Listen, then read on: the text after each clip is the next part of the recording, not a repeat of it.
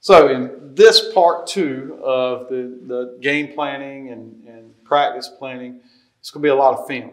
Okay, I'm going to show you all the drills we talked about and how we save time and how it relates to game planning. Okay, so time-saving drills. All right, and we mentioned this, talked about saving, saving time and getting on and off the practice field so your players can recover. All right, so some of the ways we steal time is OL prep work, RPO drills, quarterback chalk talk, routes with wide receivers. We take care of it. We take advantage of every minute. So the OL prep work, our co-offense coordinator, Coach Mazer, he takes the OL during special teams and they walk through every play versus every front on the script. All right, so when they go to run the plays on the scripts, they've already walked through them versus the fronts. All right, so instead of meeting time, they actually get out on the field and they walk through things while the special teams is going on. Okay, or maybe they're working a combo drill, or maybe they're doing, they take advantage of that time. I'm going to show you some film of that. RPO drills. You got to drill RPOs. RPOs are a skill set on how to throw them, that sort of thing. I'll take you through what we do. We do it during punt team or special teams. Steal time. Quarterback drills, chalk talk, all the quarterback work that I do as far as individual work once the season starts. We're talking about in-season drills. Once the season starts, we steal time during special teams drill. Routes with the receivers.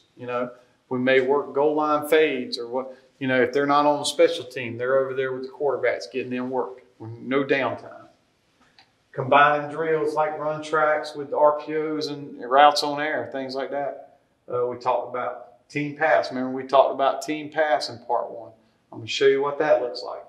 And then team run with the RPOs. I'm going to show you what that looks like as well. That's what this part 2 is all about, to show you what these practice time-saving drills look like. All right, so right here, this is just a small little RPO drill that we're working with our quarterback, okay? We go through and he's working his drops on throwing the football, throwing the RPO. All right, we're doing this during special teams. So this isn't an individual period, okay? This is during practice, during special teams.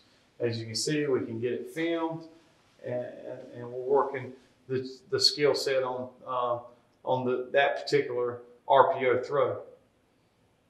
Right here, this is pre-practice as well. As you can see, the receivers are involved now. All right. Of course, some of them have their helmet off. Some of them are chilling out a little bit. That's fine. This is all pre-practice stuff. We're still in time.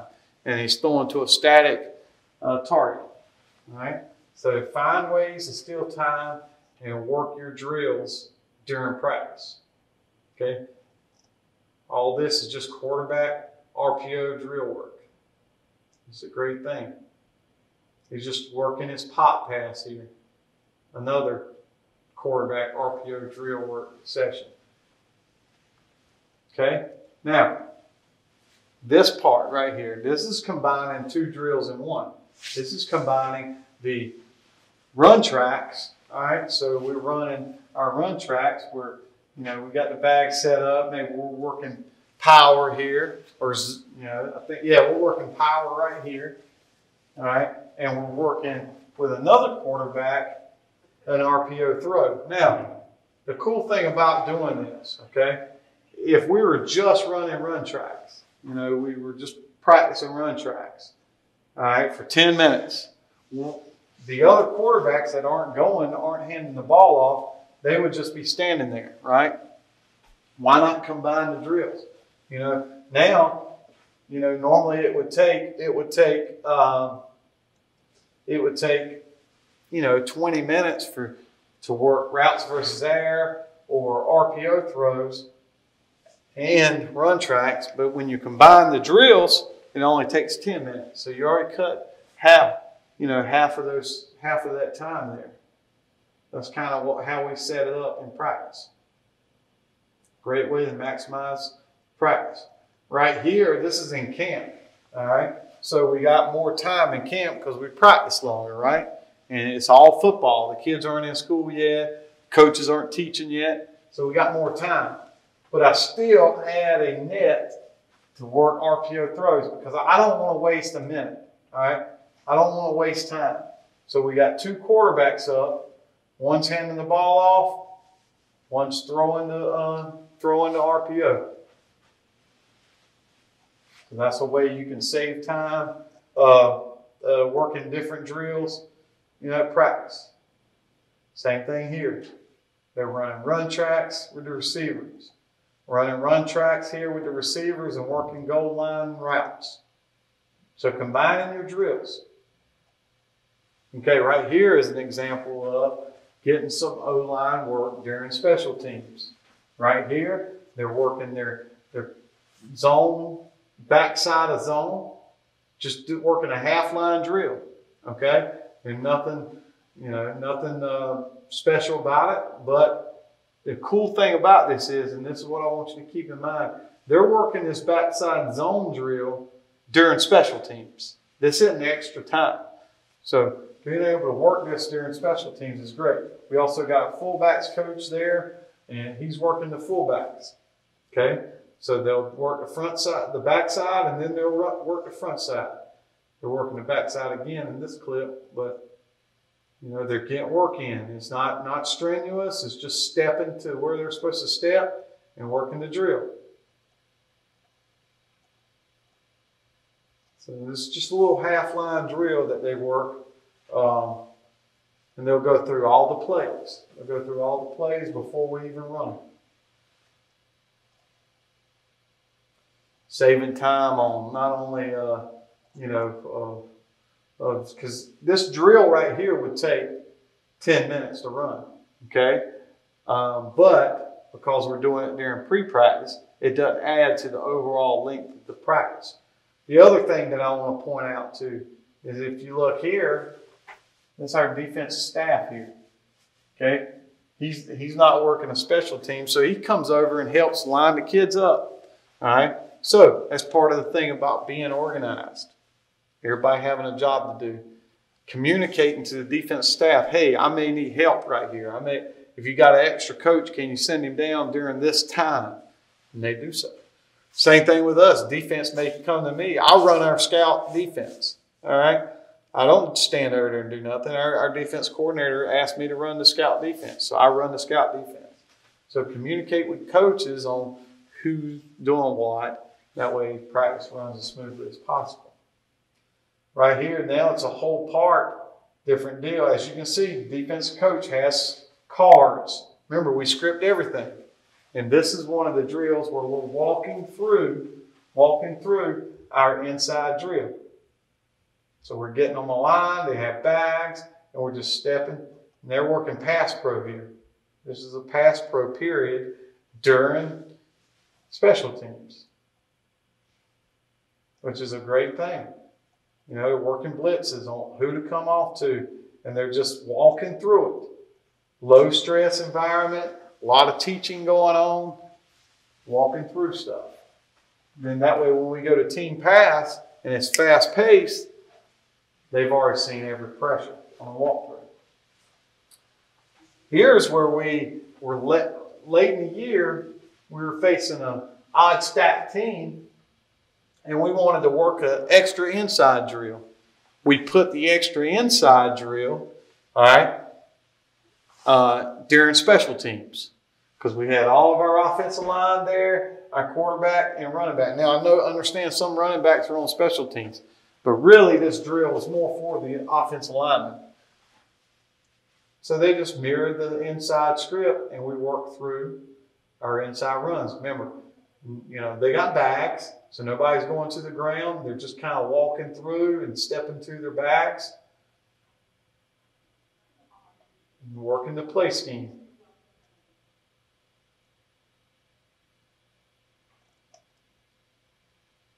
So again, this is just an inside run period that we stole time by running. All right, so earlier I talked about combining RPO throws and inside run. Well, this is how we do it. As you see, we've got 3 quarterbacks up. Okay, so these 3 quarterbacks are working the RPO throws. This quarterback on the left, he's working the quick game RPO, whether it's a vertical route or a hitch or whatever we're working that week. This quarterback on the right, he's working the fast screen. And then for the box, from tackle to tackle, the quarterback in the middle calling for the ball and handing it off, he's working the inside run period. So we have basically 3 drills in one here, which is a great thing. We're getting reps. We're getting reps and no waste of time. And combining the drills to save time, to get our kids home earlier, get our coaches home earlier, all right? So we avoid burnout. It's not a thing where nobody wants to work hard. That's not what we're saying, all right? You can do both. You can be a great football coach and you can not burn yourself out. That way you've got energy on Friday nights. You've got energy late in November when it's time to go win big playoff games. You got the energy to push through because you're not running the ground tired. So that's our team run. It's a great period. We're working inside run. We're working perimeter throws. It's a great way to maximize the time you have on the field. So as you see, a lot of clips here of that practice. Same thing here. You know, our strength coach spots the ball. We always make sure we have someone to spot the ball. You know, you can get anybody in the program to do that, whether it's a defensive coach or an offensive coach or someone needs to be designated to be your ball spotter. Our strength coach is the one that does that. Here, you know, this is just a traditional inside run period. So a lot of people already run this. So we find that this was, you know, this was good. We like it, but we like the team pass better. I mean, the team run better. Here's a sideline view of it, just to give you a better look at what it looks like. See your quarterback's there throwing the balls, and the inside guys are handing off. So this is just kind of a side view of it, so you can kind of see what it looks like from the side. All right, team pass. Like I said earlier, instead of 7-on-7, we do team pass. All right, now we got guys in front of the quarterback. We got pressures coming. The running back has to pick up, blitz pick up. He's got to identify who he's responsible for in the protection and all that good stuff. And we're getting our routes. It's more realistic. It's like a game. But we're combining blitz pickup. We're combining pass pro period with 7-on-7. And we're getting our quarterback a more realistic look at what it's going to look like on Friday night when he's throwing the football. So here's a few looks at this. Just running through our pass script, you know, so this is what we do instead of 7-on-7. You know, if this is a great example. If we ran this play in 7-on-7, all right, and this guy blitzed, you know, we may have not have thrown it out to him, all right, because it's not like a real scenario. The quarterback may think, well, this lineman may pick him up. Well, by doing team pass, the lineman does his job, and the quarterback understands that he's got to get it to the back right now because he's in that's his progression throw. That's his hot throw. So it really helps your quarterback know where to go with the football when you're working that.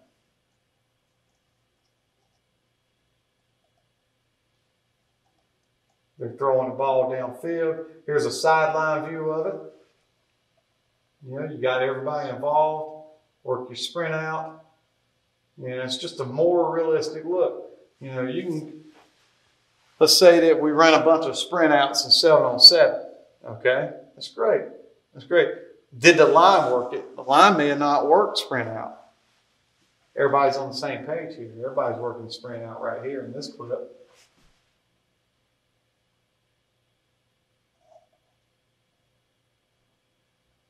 So then the same thing here. Screens. That's the biggest thing right here. You know, It's hard to work screen. That's not a good clip. Our tackle did a poor job, but this ain't really a screen clinic. So, but I put this clip in here because I wanted to show you, you know, if you're doing a screen period, you call it a screen period. The defense knows it's a screen. So that, you know, they're scout team guys. They're 10th graders. They're 15 years old. They want to try to go make a play. Well, if you mix it in your team pass period, all right, they don't know it. They don't know when the screen's coming. So it's a more realistic look, and you get a better rep out of it. So you can mix your screens in during your team pass periods. So this is our team pass. We do this instead of 7-on-7, just to get more reps. So that's really how we organize practice. That's how we put together our practice and our game plan. Remember, it's fluid. It's always changing up until Wednesday. Wednesday is when we don't want to make any more changes after Wednesday. All right, whether it's formation or maybe a formation or personnel group, whatever. We don't make big changes after Wednesday. And typically, we don't like to make changes after Tuesday, but on Wednesday, sometimes you may have to throw some things in. So that wraps that up. Hopefully, we're going to get some more sessions on here. We're going to add some more content. I will be adding some documents on there, kind of, a document showing everybody's responsibilities and jobs and the film breakdown and things like that will help you maximize your game planning and your practice time. So again, get on the Q&A, 6:30 Eastern time.